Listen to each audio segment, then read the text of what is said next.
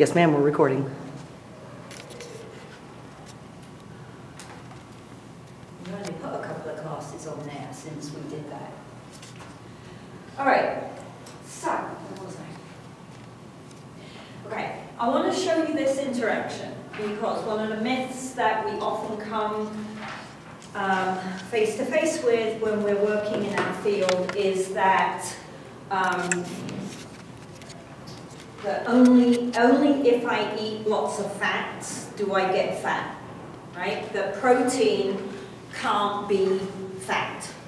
Okay, so it's okay to eat lots of protein because protein isn't fat.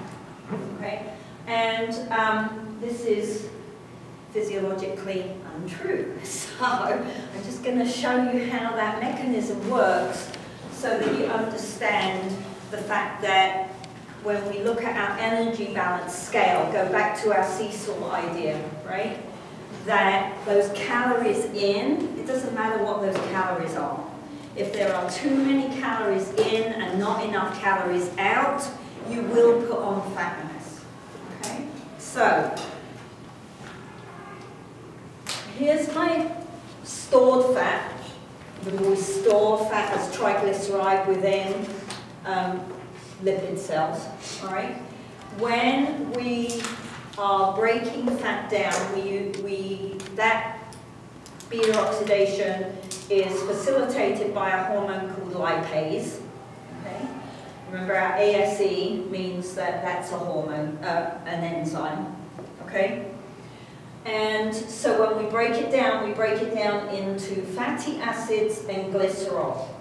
And those get fed into the bloodstream, and then that gets carried around the body and picked up by the working muscle tissue that needs energy. Okay? So my fatty acids then, remember our diagram where we said that acetyl-CoA is the common denominator for Krebs cycle. All right, so my fatty acid can be broken down into acetyl-CoA and fed into Krebs cycle. All right, so that's how we use stored fat for energy for aerobic work. Okay, but if we look at the other side of the picture here, then the back and forward arrows become really important because here's my glucose. Okay, this is my carbohydrate.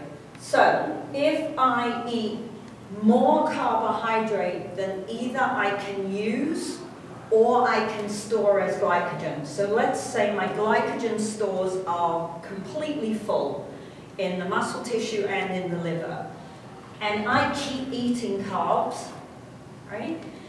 Then that carbohydrate has the ability to be turned into glycerol, which can then pick up fatty acids and be stored as triglycerides. Right? So extra carbohydrate over and above what I need or can use is going to be laid down as fats. Okay? Same goes for proteins. Okay? My amino acids can either become pyruvate, or we said occasionally they can be turned into acetyl-CoA and fed into Krebs cycle and used for energy. Right? But this is the picture that is the problem. Okay? Because if I can turn protein into pyruvate, and I can turn pyruvate into glucose via lactate, then I can store protein as fats. Right? So when you hear that comment out in the world, you can see that that is blatantly untrue. Right? It doesn't matter what the calories are. If there are too many calories, you will lay down fat mass. Okay?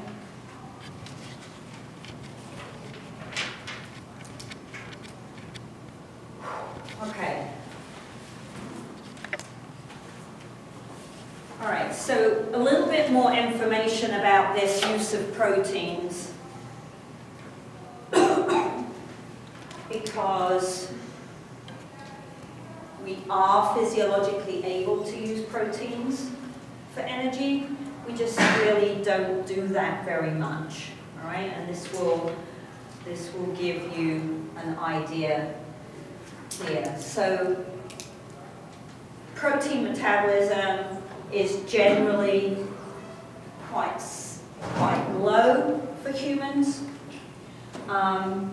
If I am on a really extreme low-calorie diet, then one of the things that the body will do, and I think I mentioned this the other day, is it will save itself as best it can, right? So if I'm not feeding it enough calories, I have stored calories, I have fat, I have muscle. So if that extreme dieting goes on for long enough and we've used up quite a lot of the stored fat, it will start breaking down muscle tissue in order to fuel your well-being, right? To keep you warm, to keep your heart going, to keep your lungs working. It'll do whatever it can to keep you alive for as long as it can, right? So one of the things we see in people that do extreme low-calorie diets for a very long time is that they start to lose muscle mass, right? And from a health perspective, let alone a sport perspective, right? Obviously, the more muscle I have, then the more calories I burn, so the easier it is to keep my weight stable, right? The more muscle I have, the stronger I am, the more independent I can be within my lifestyle, right? There's just multitude pluses to being strong and having muscle mass, right? So if I'm on a very high protein diet, so one of the arguments that these companies make when they're trying to sell you these high protein diets is that if your diet is really high in protein, your body adapts to use more protein for energy, okay? That is technically true, right? And this is part of the problem. These companies don't lie to you. They kind of fudge the truth a little bit, right? If you eat a high protein diet, if you eat a high fat diet, if you eat a high carbohydrate diet, your body will adapt to the food you are giving it, and it will use that food more than normal for energy production. But since our use of protein is normally very, very, very small, the increase in using proteins for energy is not that much, right? And in order to have a high protein diet, you probably have not very many carbs, which means you are not giving your body the carbohydrate it needs to fuel anaerobic glycolysis and to fuel the beginning of aerobic metabolism, right? So you're going to feel fatigued anyway. Okay.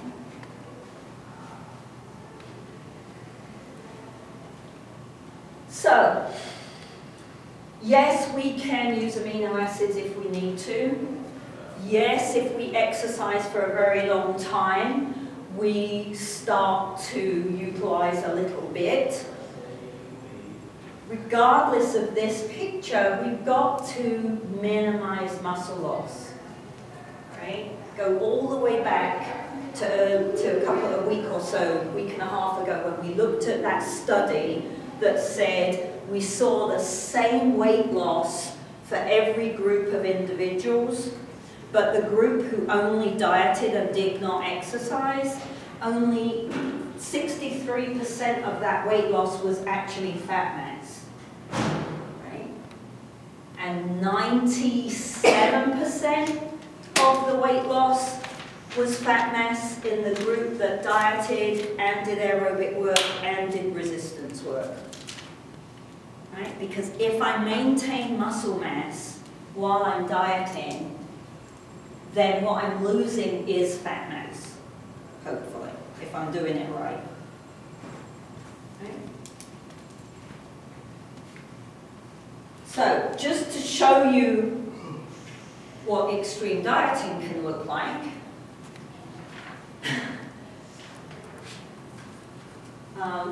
sadly, and I caveat, this came off of the internet, so it's possible it was airbrushed, but it's also possible it wasn't airbrushed because there are women walking down catwalks that look like this. But look at the lack of muscle that this individual has. Right? Because that's what happens.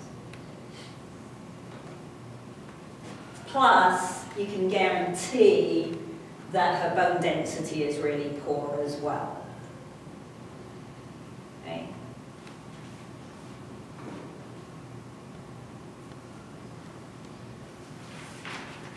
All right. So Austin's going to be very happy today because we're going to start answering some of his questions from earlier in the week. Okay.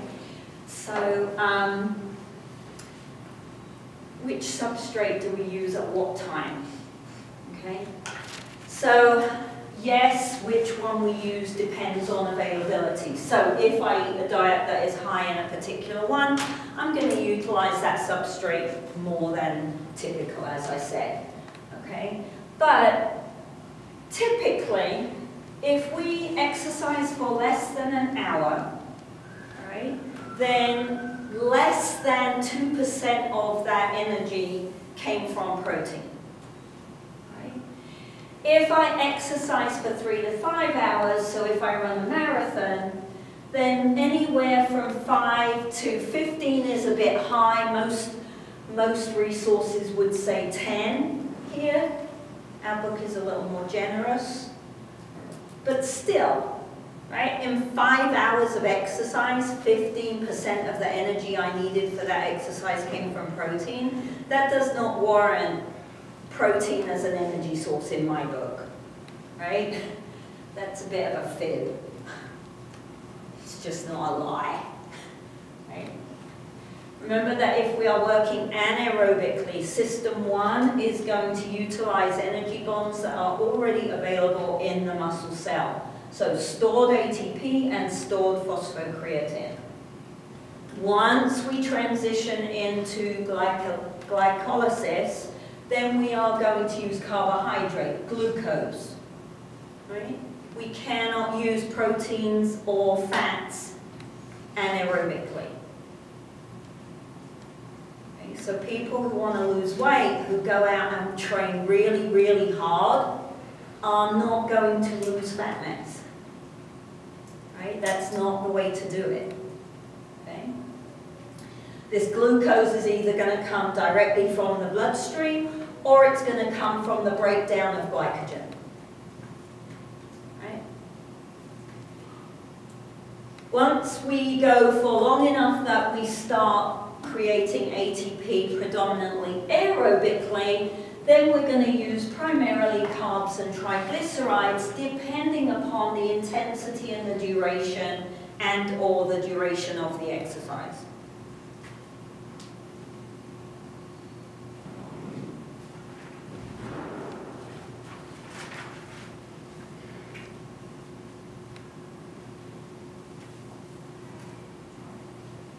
So our first factor that we want to investigate is what happens around intensity, workload, how hard I'm working, right? So when you're at rest, like now, about 33% of your ATP is coming from carbohydrate, and about 2/3 of your energy is coming from fat sources, right? From stored fat in the lipid cells or in the fat in the muscle tissue. Okay. As your workload increases, then the percentage of ATP that comes from carbohydrate increases for several reasons. Right? Remember that carbs are a small molecule. They're relatively easy to break apart to get at energy. Right? So, if my workload goes up, I need energy faster. Right? in relation to how much that workload goes up. So the faster my ATP is required, the quicker I need to be able to access it, right? And I can access it most quickly from carbohydrate. Okay? Theoretically, because we don't really ever work at 100% intensity because we'd fall flat on our face, right? So, but theoretically, if we were working at 100% intensity, 100% of our energy would be coming from carbohydrate, right? If you remember that bar continuum chart that I showed you the other day, remember right down on this end, we said that at 100% there wasn't anything coming from aerobic metabolism. If there's nothing coming from aerobic metabolism, I can't be using fats.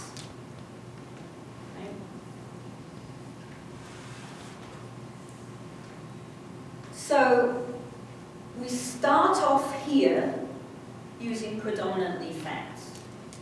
We stand up, well, that's a big increase in intensity in and of itself, right? And then we start walking, or walking quickly, or running because we're late for the next class because Dr. will talk too much, right? And we need ATP much more quickly so that we can move that fast, and so we start using carbohydrate, right? Because carbohydrate gives us more energy for any oxygen use. Something we haven't talked about yet, but we will come to, is that the harder we work, the more fast-twitch muscle fibers, type 2 muscle fibers we use to generate the force to do that work. And type 2 muscle fibers are much better at using carbohydrate than they are at using fats. Right? When we start to move, we start to release stress hormones. Right? And epinephrine stimulates the enzymes in the glycolytic chain, which make breaking down carbohydrate easier. Right? And remember our pyruvate at the bottom of glycolysis, if we're working anaerobically, is going to pick up a hydrogen and turn into lactate. Those increases in blood lactate levels inhibit lipase that breaks down triglyceride, or facilitates breaking down triglyceride. So the more lactate I am producing, the less fat metabolism is occurring.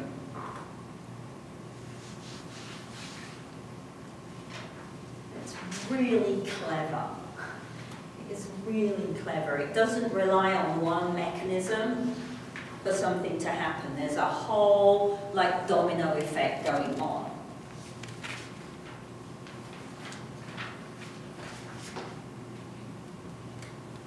So, okay, here we go.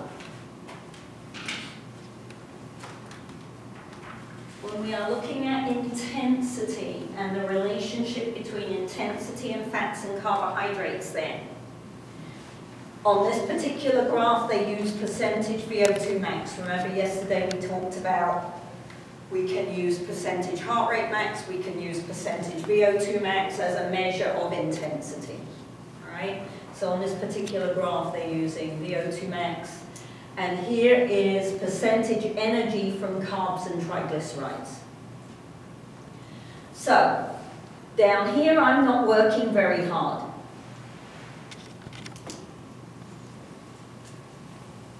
Right? Low intensity. So at low intensity I'm using, the orange is triglyceride and the blue is carbohydrate. So I'm using about 70%, or we said like 66, 2/3. So around 65 to 70% of my energy at low intensity is coming from triglyceride, and the other third is coming from carbohydrate.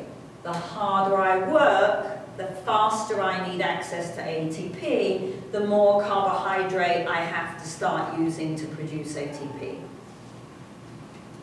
Okay? This here is called the crossover, and the crossover occurs at around 35% VO2 max, which means it's probably around 50%, I don't know off the top of my head, but somewhere around 50% heart rate max.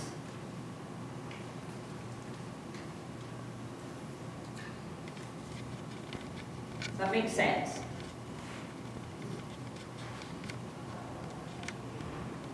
All right.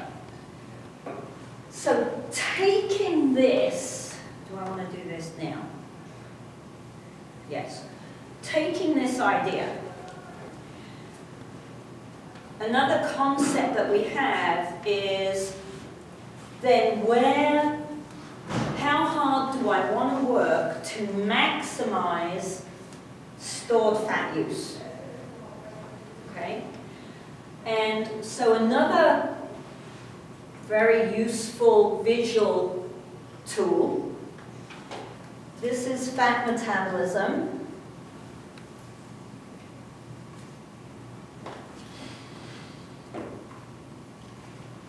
And this is intensity.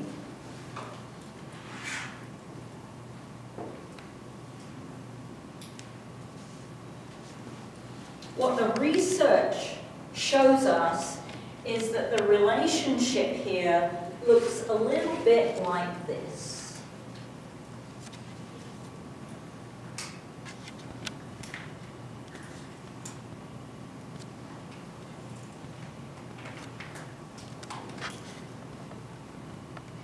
And so what we're looking at is optimal fat use is occurring in this zone.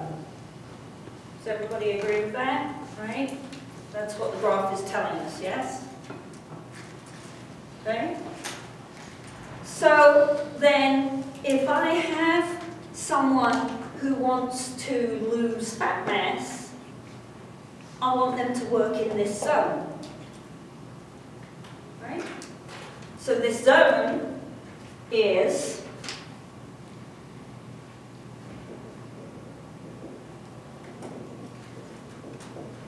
if I'm looking at percentage heart rate max, it's going to be 68 to 79% heart rate max.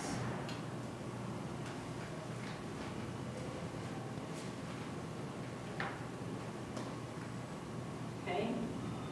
If you want it as percentage VO2 max, it's about 55 to 72% VO2 max.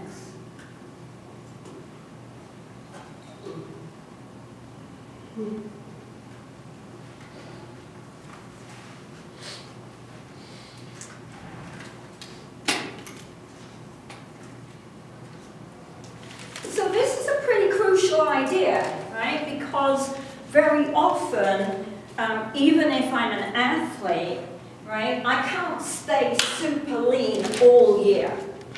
That's not healthy, all right? So an athlete should be cycling between periods of time where there aren't really big important competitions, where they're a few pounds heavier, and then periods of time where they are training into a big competition where they want to be lean, right? You can't stay that lean all year. It just isn't healthy. Plus, it's not manageable, right? Because no one wants to live like that all the time. You can manage it for like 3 months to get ready for World Championships, and then you're like, sod this, I'm going to eat as much ice cream as I want, right? So athletes, as well as regular people, are going to have to cycle, so this can help them as well, okay? So it doesn't matter who we're working with, it's likely that this idea of the intensity level is going to be useful to help them out. And remember the chart yesterday where we had very low, low, moderate, high, very high intensity, right? Look at this level. Right? We said that moderate intensity ran from 60 to 90% heart rate max-ish, I think. 85, something like that. Look where we are. We are not working at high intensity if we want to burn fat.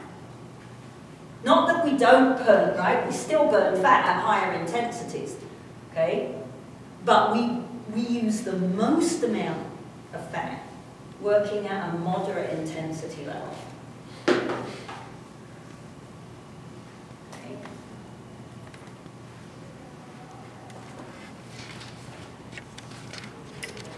So then we have the other variable that's really important is duration. Okay? So I know I have to work at this intensity level. How long do I have to work? Right? Can I do this for 10 minutes and decrease fat mass? Right? So the health guidelines say, if necessary, your 30 minutes a day of aerobic exercise can be broken down into 3 sets of 10 minutes and you will still see health benefits.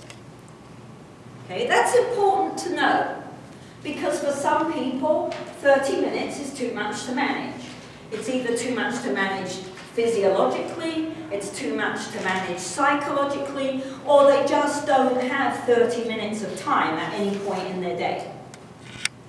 Right?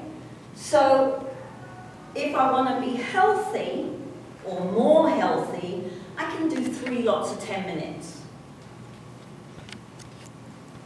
What about if I want to lose fat? Right?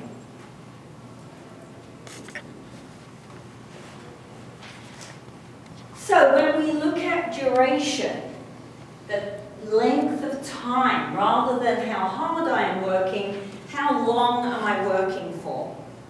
Okay? What we see with duration is that if I pick an intensity level and I just stay at that intensity level, right? Even if that's not very hard, over time, I will start accessing fats. Because remember, fats are much bigger, but they provide a lot more energy. So my body wants to use fat for energy, it just, these molecules are massive, and I can't get at the energy in them for quite a long time. So I have to use carbohydrate. Right? So if I get on my treadmill, and I set my treadmill for, let's say, 5 miles an hour, right? It's kind of in between quite a fast walk and not quite a jog, right? And I just stick at that, and I don't increase the incline, I don't increase the speed, I just stick at that time, or even if I do 4 miles an hour. Sooner or later, my body is going to go, thank you for going long enough for me to get at some fat, right? Now it's way easier for ATP to get here. So again, there are some physiological reasons why this occurs, all right? So when we eat carbohydrate or we release carbohydrate into the bloodstream, that stimulates the release of insulin because insulin is the bridge across the membrane for the carbohydrate, right? Insulin is the thing that allows the carbohydrate to move out of the bloodstream and into the muscle tissue.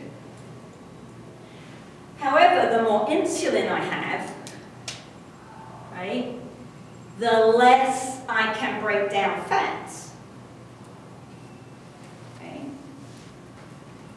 So this is a useful tool as well, because that means if my goal is to use as much fat mass as I can, I want to make sure that I haven't had any carbohydrate within the previous 30 to 60 minutes before the exercise session.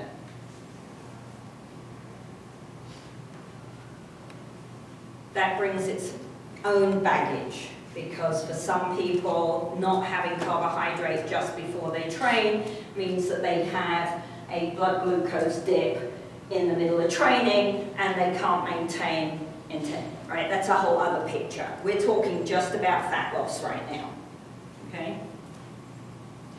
So that means that we don't want to use a carbohydrate drink or have a snack of carbohydrate just before training if the goal is fat loss. If the goal is muscle mass, we're talking, that's a whole different picture, right? If the goal is fat loss, we don't want a lot of carbohydrate in the system driving an insulin surge that decreases the action of lipase on triglycerides, right? So again, the goal setting thing is really, really, really important. And remember, the only person who can set goals is you, right? Because goals from anybody else don't mean anything, right? Doesn't matter if coach says, oh, the goal is to win the game. And you're standing there going, no, the goal is to get through the game without breaking my leg. That's my goal. You can have your own damn goal. You go out there and play. Right?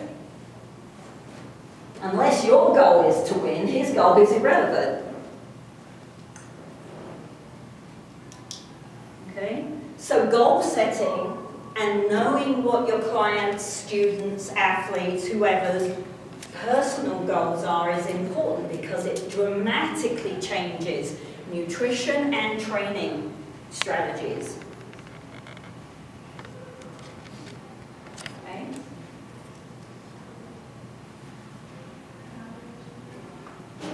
I'm going to come back to that last point in a minute. I want to go back to the other diagram and flip it around.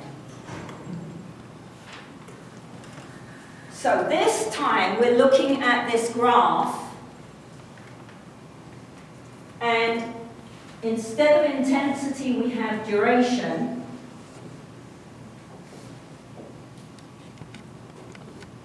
And this time the blue is the triglycerides and the orange is the carbs.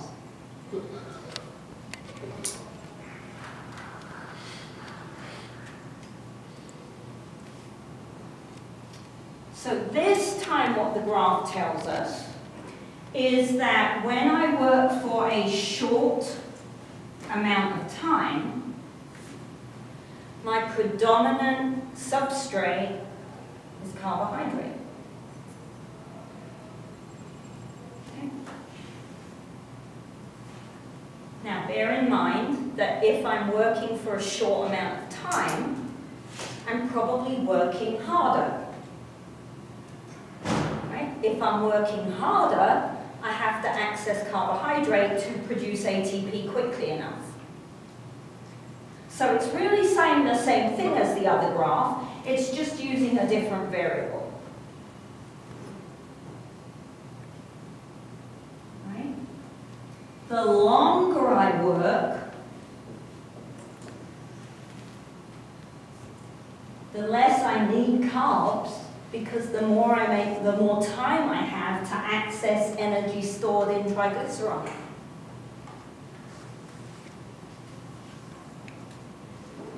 This time, my crossover is around 20 minutes or so for most people. Give or take individual differences, and give or take training level of the athlete in a particular event. All right? If I'm a highly trained endurance athlete, this is going to be a little bit earlier than 20 minutes, because that's part of the training. Get at the energy sooner.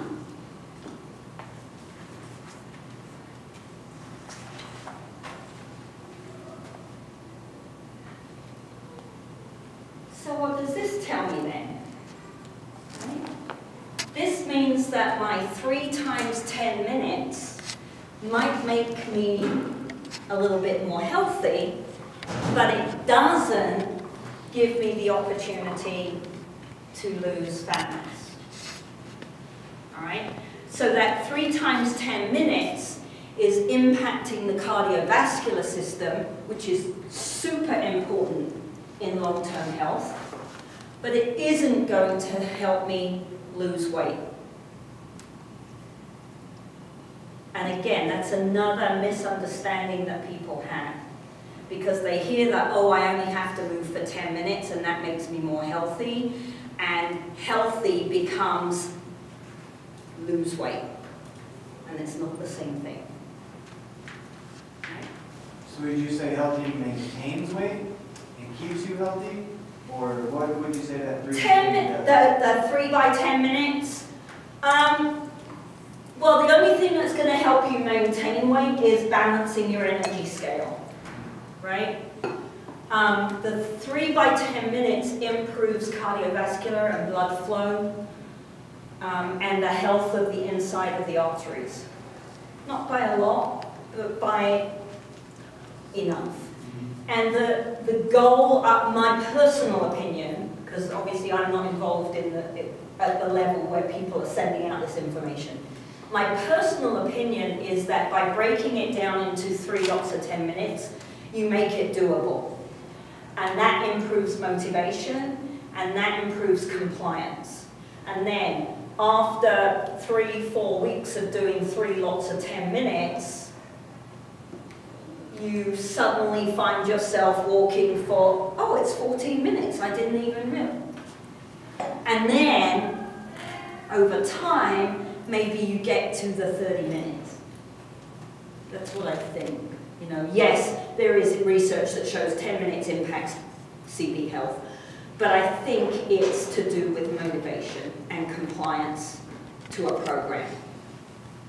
Because that's the hardest thing, is getting people to stick at it. It's impossible. So, now we've got crossover occurring at 20 minutes. So, I can't exercise for 20 minutes and stop. Because at 20 minutes, that's the time I start using fat. Right? So that means that if my goal is fat loss, I need to become fit enough to work at this intensity for more than 20 minutes.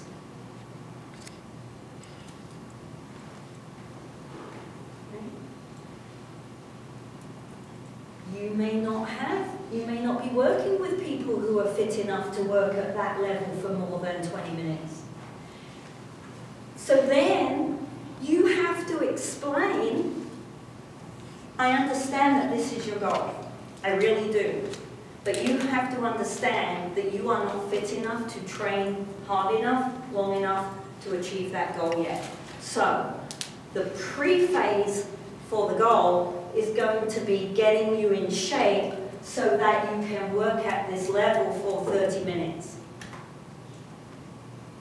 Because if you don't explain it, and they don't see the effect they're expecting by paying you, you don't get paid. They don't achieve your goal, you didn't do your job. Right? Does that make sense? So, there's a lot of factors, there are a lot of pieces to the pie. The idea is making sure that I've got them all, I understand all these concepts, and I know when I can and cannot put them all together. Right? Because it's a complicated picture. Again, it's very easy to say losing weight, being fat, being obese is all about this energy scale.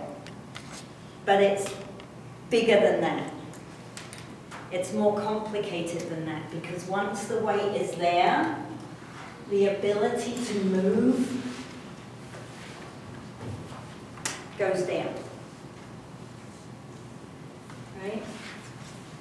So ideally what we want is to intervene with your age, with younger, make sure that you enjoy moving, and that we don't have a situation where you're not able to manage this workload. And then what do the universities do? And the school systems do? Cut recess, cut PE, cut HPE 142, that was our last-ditch attempt to get you guys interested in being healthy. Cut activity classes. You don't have to have, when I came here, you had to have activity classes on your degree plan in order to graduate. Now you don't. So where in the policy that is going on are we doing what needs to be done to tackle the problem?